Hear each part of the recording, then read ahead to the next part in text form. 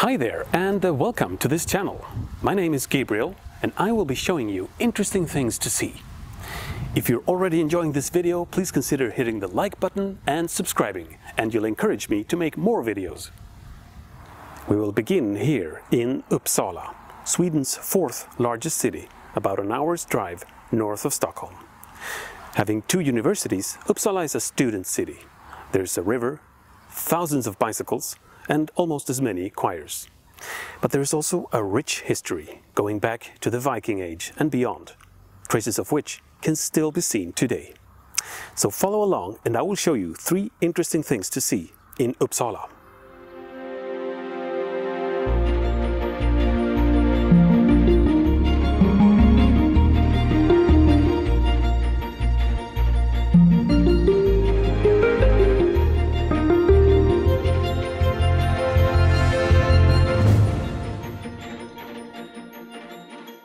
We'll start off here in Gamla Uppsala, or Old Uppsala, a few kilometers outside of the city center.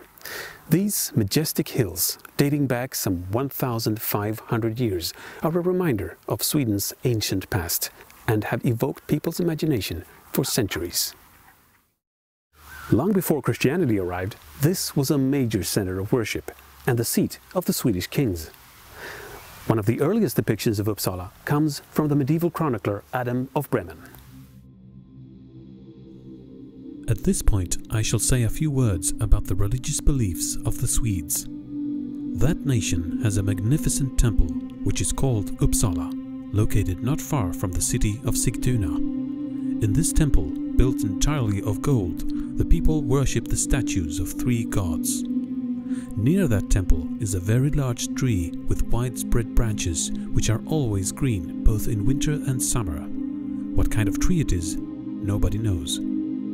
There is also a spring there where the pagans are accustomed to perform sacrifices and to immerse a human being alive.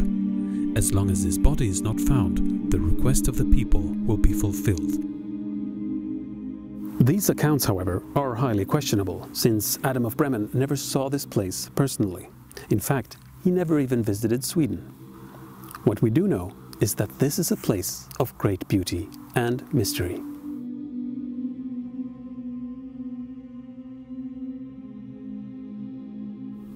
And that there are 3 museums to visit and a cafe. This is the University Library, one of Sweden's biggest libraries, with a collection of around 5 million volumes. There's also an exhibition where some of their treasures are displayed, including Sweden's most precious book. The Silver Bible was written in the 6th century, probably for the Ostrogothic king Theodoric the Great, in northern Italy.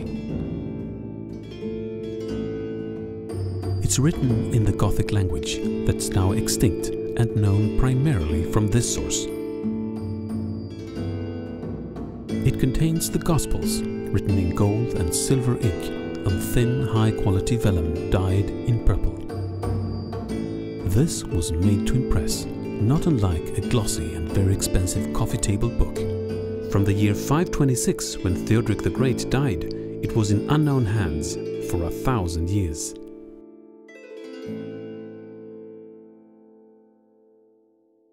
It resurfaced in the 1500s, and at the end of the 30 Years' War, after Swedish troops looted Prague Castle, it was brought to Sweden.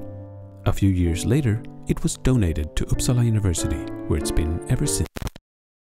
Actually, it was stolen in the mid-1990s in the plain view of the library staff. Fortunately, the police were able to return it after 1 month after receiving an anonymous tip. Some librarians jokingly called it a regular loan, since 30 days is the normal loan period.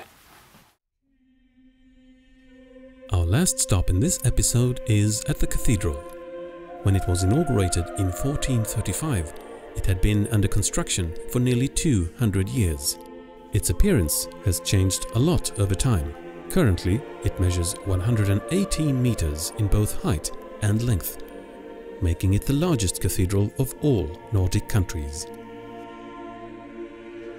Back in the time of construction, the scale must have been staggering.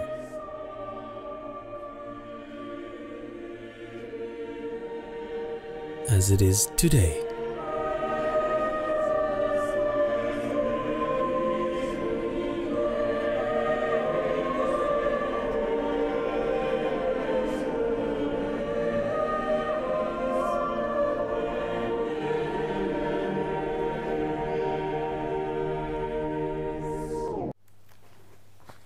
Now, the attraction of this landmark mostly speaks for itself, but some of the most interesting things to see here are perhaps not found in the church itself, but rather here, in the Tower Museum, or the Treasury as it's called. And this relates to one of the darkest episodes in Swedish history, the Sture murders.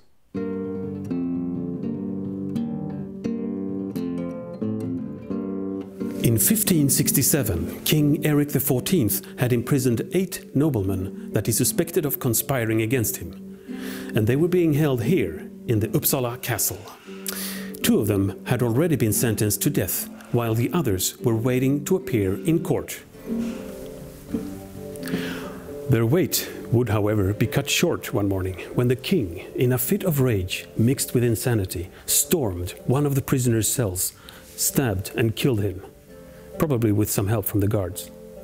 He then rushed out of the castle and ordered the hasty execution of the other prisoners.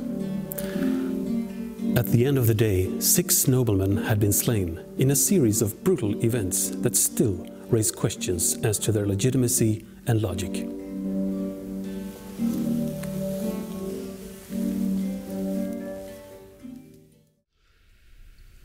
Three of these noblemen belonged to the same family, the Stures, and they were buried here in the cathedral. Remarkably, their clothing, what they were wearing at the time of their killing, was saved away and preserved until our days. Now we're gonna go into the elevator and up to the Tower Museum to have a look. I'm not sure we'll be able to see much up there because it's very dark. But we'll give... Well, here we are, and as you can see, this museum is really dark and doesn't lend itself very well to filming. So you really have to come here and see this for yourself.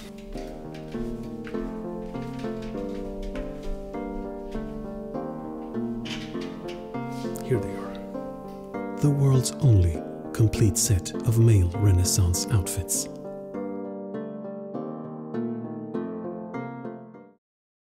Well, that's all we had for this first episode. I hope you found these 3 things about Uppsala interesting. Please let me know in the comments. Until the next time, have a good one. Bye!